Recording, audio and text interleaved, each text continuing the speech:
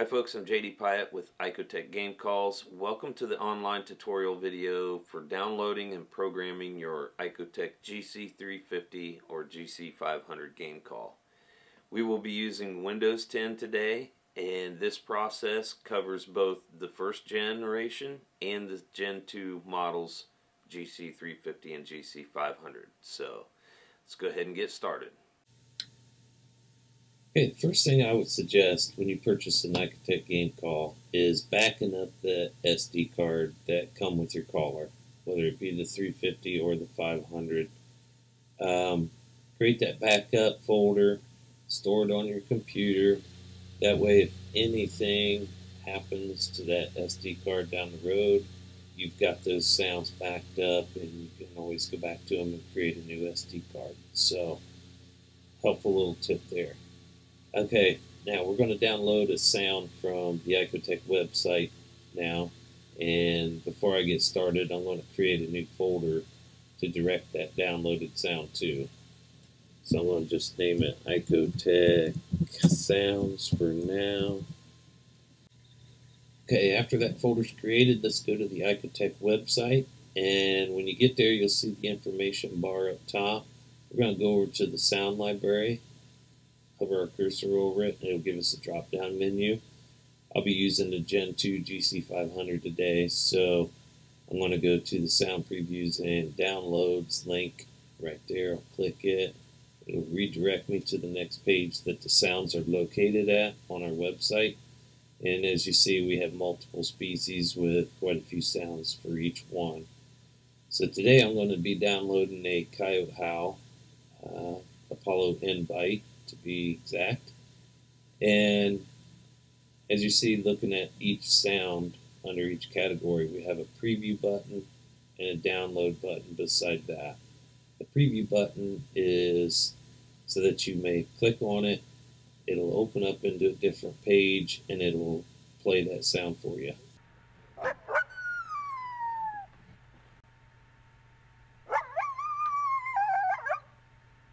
That way you've got the choice whether to download it or it's not one that you want. So you've listened to it, you like it, next thing you want to do is download it. So we'll click the download button. Again, it's going to take you to a separate page and it's going to direct you to the Dropbox site that the sounds are located at for download.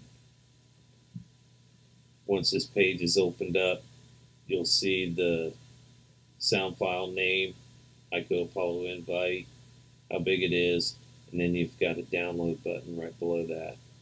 Click that download, and we're going to choose direct download so that we can direct it to that folder we created.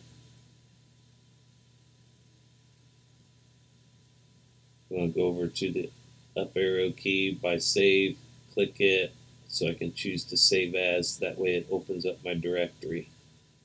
It's already, if it doesn't open directly to the folder you created, you can go to your desktop, search for that folder, choose it, open it, and that's, just make sure up top here it's directed to this folder that we created. And there's the name of the sound file. So I'll click save. It's already finished downloading. So I'm going to minimize that. And with me using the Gen 2 500 today, it comes with 200 sounds. So before I can add a sound to it, I have to remove a sound from the SD card now. So I'm going to remove the very last sound. So I'm going to go into this folder where we just downloaded the Apollo Invite, and I'm going to rename this file to sound 200 to replace that last sound on the SD card. So I'll right click on it, choose rename, and add 200 at the beginning of the file name. Make sure you leave a space between the third number and first letter in the name. So now my file's ready to be added to my SD card. We offer two options to connect your SD card to your computer. You can either remove the card from the caller and directly plug it into your computer if your computer has the full-size SD slot, or you can use the supplied USB cable to connect the back of the collar to the computer. So I'm going to go ahead and plug in my SD card. See, it automatically opens it up. I'm going to go to Sound 200, highlight it, and delete it, which is fine to do because we created that backup. If we ever wanted to put that sound back onto the SD card, we've got a copy of it in our backup folder. Now I'm going to go back to my Echo Sounds folder. I'm going to copy that sound, and then I'll go back to my removable disk. I'm going to paste the sound to the SD card. So there it is on the SD card. We're ready to roll. Now all we got to do is update our remote control. Alright, before we update our remote, a couple things I'd like to discuss, and that is, one, an SD card. Some guys like to go out, purchase separate SD cards, like for the GC350, they have multiple cards made up, that the way they can in and out. Also for the 500s, guys buy them. One thing about the SD card requirements is that it needs to be a Class 4 card and formatted to FAT or FAT32, and it needs to be full size. Those micro SD cards won't work properly, so make sure it's a full size Class 4 SD card, and it can be anywhere from 2 gigabytes up to and no more than 32 gigabytes. Full size SD card. So that's one thing about the SD card requirements that work in our collars.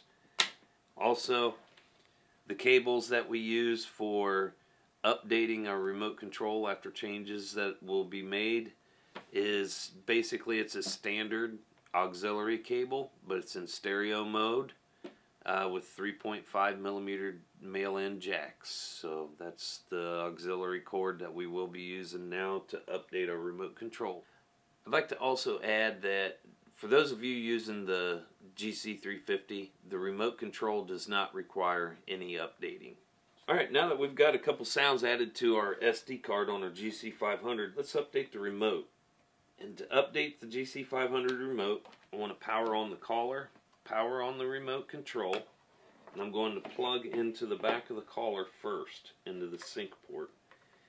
And I want to make sure that plug's seated in there fully.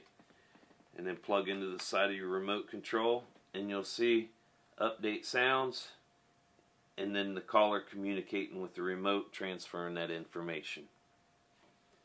So once that information is fully transferred, it's going to flash OK, and then after it's done flashing OK, it will display your call list. And at that point, we're going to shut off the collar, shut off the remote control, and unplug them. Now we've got the OK flash. Our sounds will be displayed here shortly. At that point, I'm going to turn them both off and unplug them. Then we'll turn the call back on and test our last sound. Hollow invite. Awesome. Alrighty.